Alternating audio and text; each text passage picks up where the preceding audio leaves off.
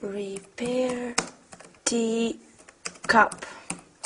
Repair. Air.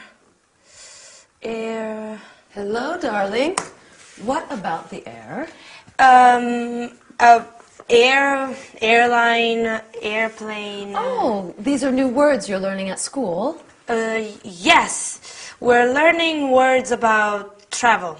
Ah, that's useful. Mm-hmm. Are your teachers nice? Yes, they're very nice. Splendid. What are you doing?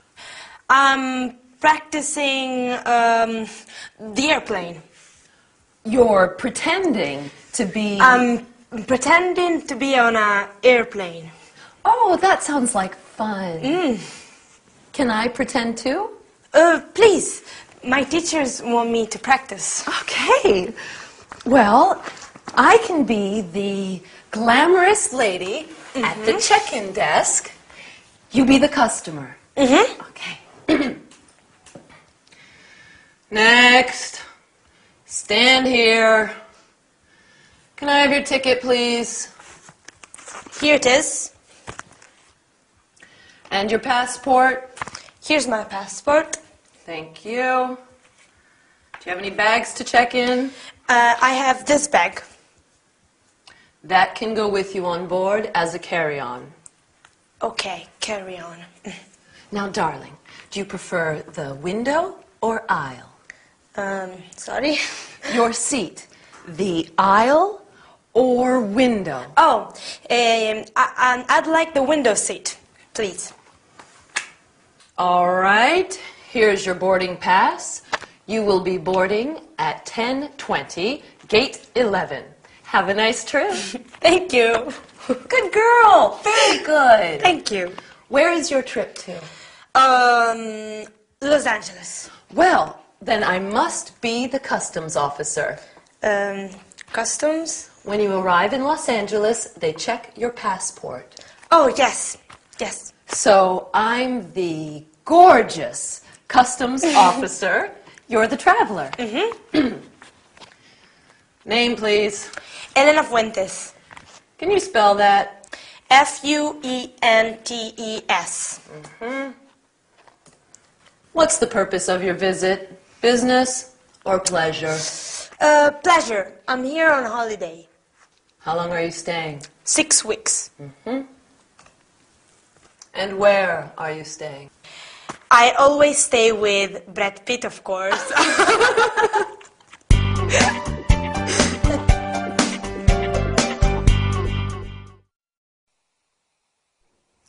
Well, hi everyone. Welcome back for another English lesson. So today, Agatha helps Elena to learn English by pretending to work at an airport. That is a great way to learn English. Role-playing. You should try and practice some airport language. Now, I hope you are ready for some serious English learning today. We have a lot to get through. First, we are going to study the verb to have, including the affirmative, negative, and interrogative forms. I have a new pen. I don't have a new bag. Do you have a new laptop?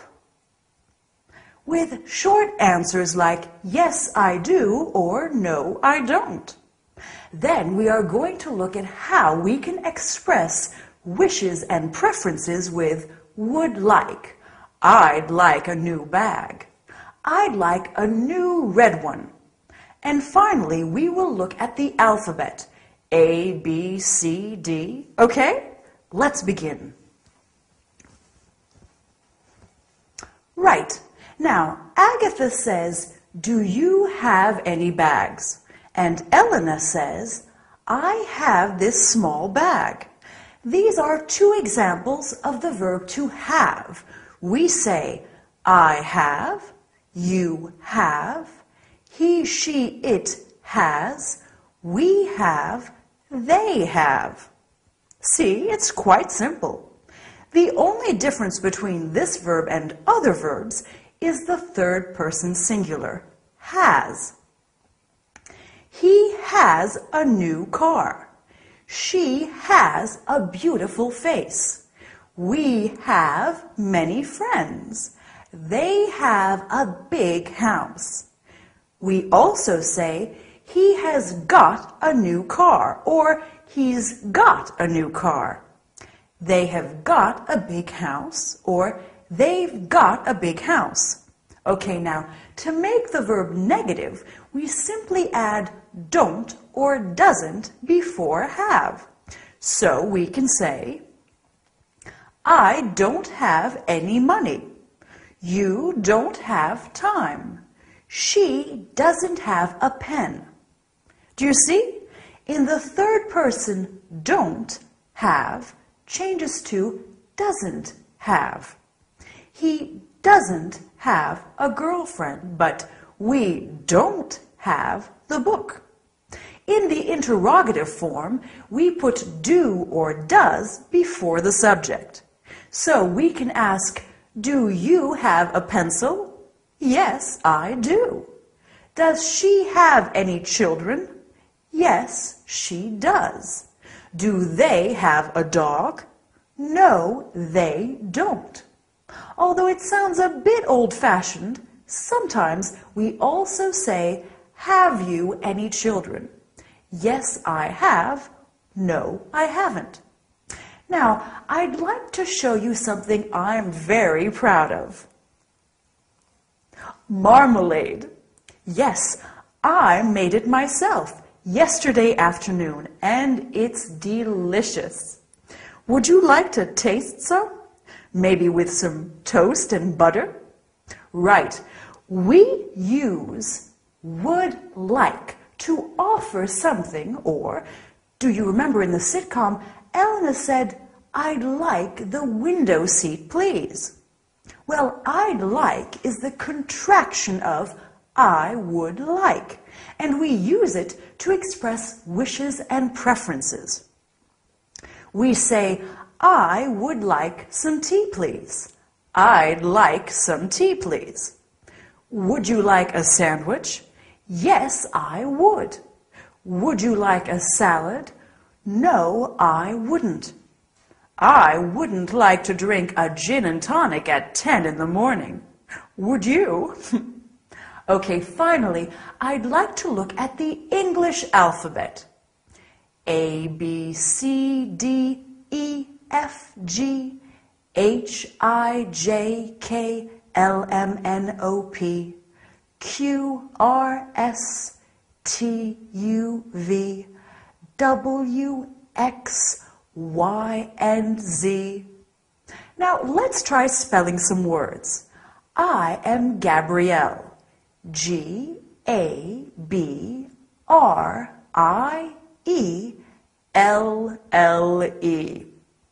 We are studying English.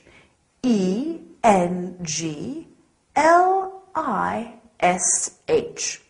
My father's name is Jack. J-A-C-K. Can you spell your name? Go on, have a try. Well, that's all for today. Keep practicing that alphabet. Thanks a lot, and I'll see you next time. Goodbye.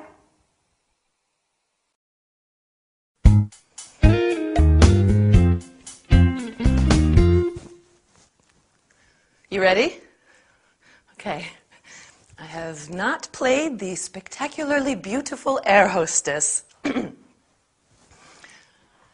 Good afternoon. Welcome to Johnson Airways. What's your ticket number, madam? My seat's 24D. Right this way, please. Is this your bag? Yes, it is. Please place it under your seat. Or stow it in the overhead locker. Now, fasten your seat belts. Can I be the passenger? Of course.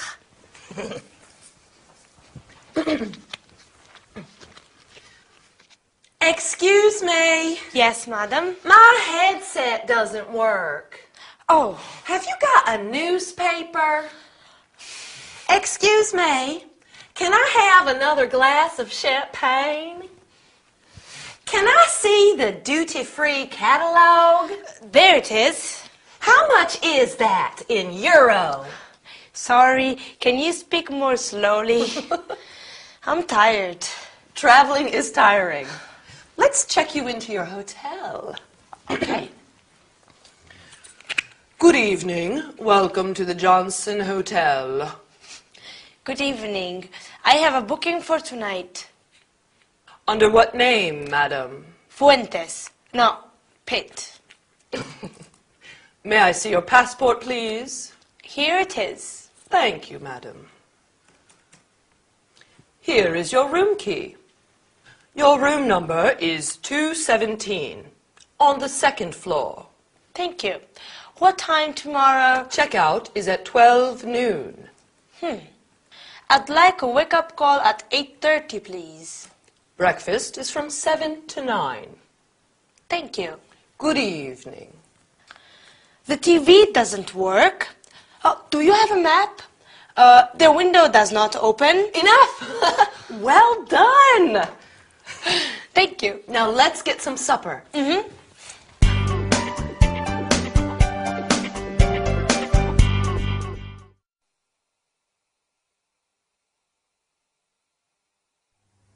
Hi, everybody. Are you ready for another super English lesson? Do you like traveling? I love it. And you probably like it too. Okay, so take your suitcases and let's go. Today we are going to learn about the verb can and its negative and interrogative forms. I can sing very well. I can't play the piano, but I can play the guitar. Can you play the piano? Great, then we can play together. After that, we will compare can and want. Jade can't speak Spanish very well, but she wants to learn it, so she's studying hard. Then we will talk about the imperative and the negative imperative. Drive slowly. Don't smoke. Finally, we'll see the demonstrative adjectives this, that, these, those. This book. That book. These books. Those books. Let's start with can, okay?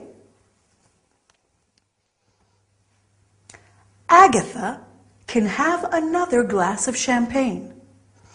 Elena can speak English. I can teach you a lot of things.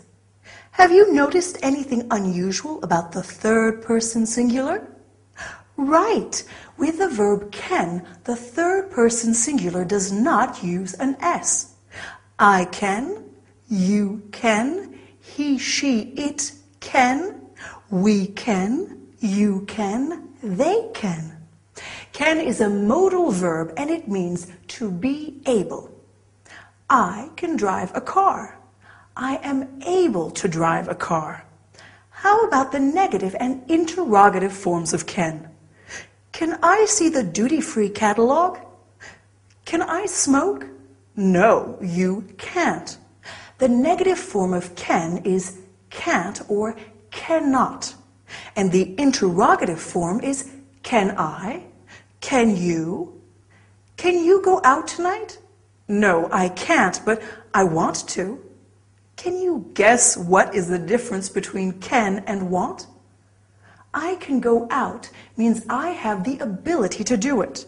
I want to go out means that I have the desire to do it. You want to learn English. Let's practice it. Which brings us to our next point, the imperative.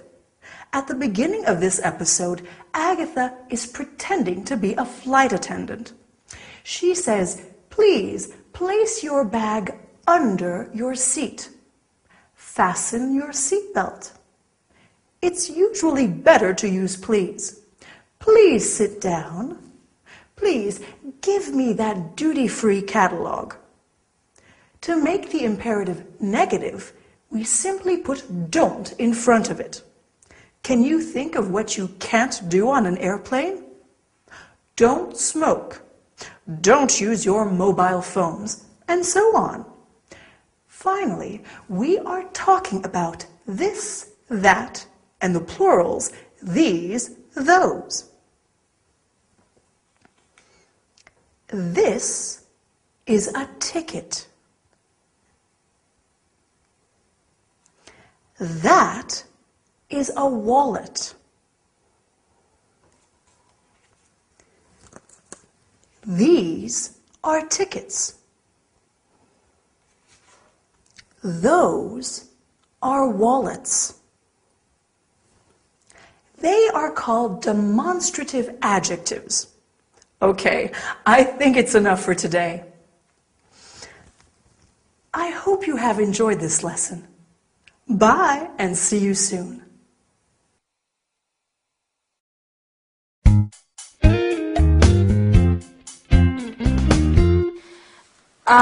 Is that Britannia restoration shop?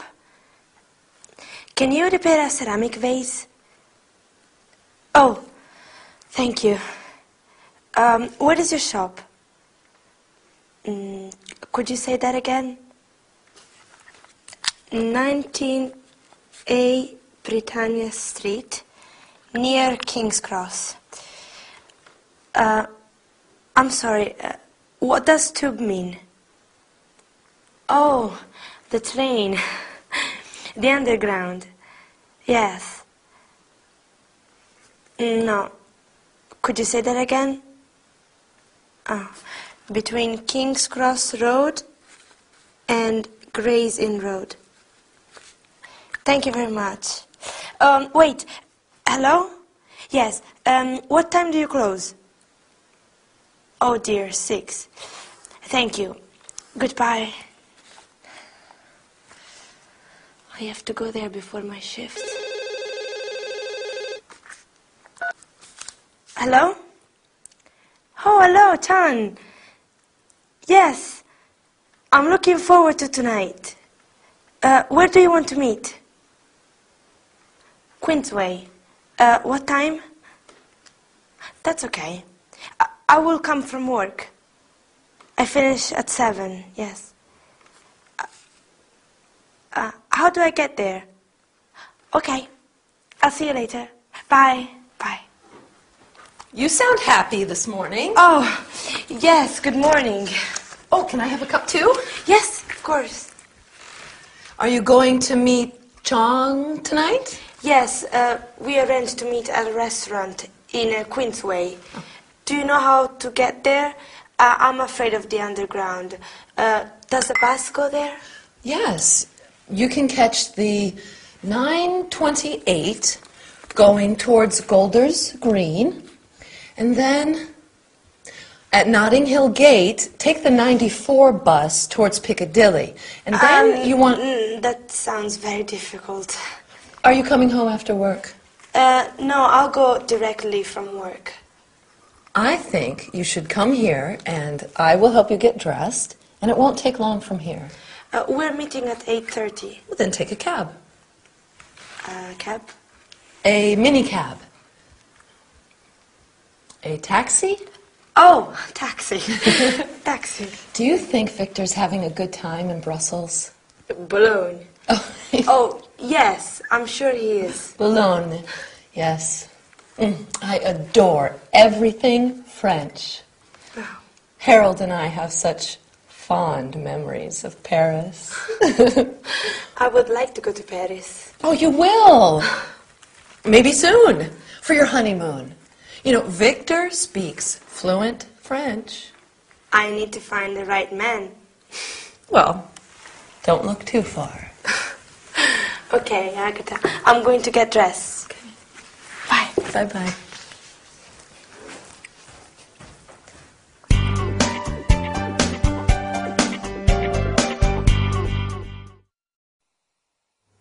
Hello. This morning I read a very interesting article about how many people in the world speak English. A great many, believe me.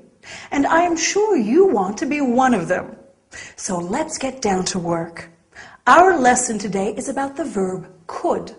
We are going to talk about could, its conjugation, and its interrogative and negative forms. Could you repair a ceramic vase? Then you'll learn how to ask about something you don't understand. Could you say that again? And then the verb to want. Finally, we'll have a look at the verb to have to. I want to help my students, but they have to study hard. Let's start with the verb could. Our screen is going to help you understand everything. Could is the past of can, and it is used to talk about what someone or something was able or permitted to do in the past. In this episode, Elena is trying to find someone to repair. Do you remember what? Right, the ceramic vase. Britannica Restoration can repair the ceramic vase. Elena could go there after work. As in the case with can, you don't have to add an S to the third person singular of could. To make it negative, we just put not after could. You can say could not or couldn't. Elena could not repair the ceramic vase. Or she couldn't repair the ceramic vase. The interrogative form is could you. Could you say that again? Or, could you speak more slowly? These sentences are very useful when you don't understand something. Don't you agree? In this episode, Elena is having difficulties understanding some words. She asks, "What's a cab?" You can also say, "What does tube mean?" Or, "What does the word tube mean?" She is asking these questions because she wants to learn the meaning of new words. And this brings us to the next part of our lesson, the verb to want. Elena wants to repair the vase. I want to help you with your English. Notice that you say Agatha wants to help her, not Agatha wants help her. In this episode, Elena says, I have to go there before my shift. But let's see some other examples. You have to practice your English every day. I have to stay on a diet if I don't want to get fat. And now I have to go because our time is over. Bye and see you next time.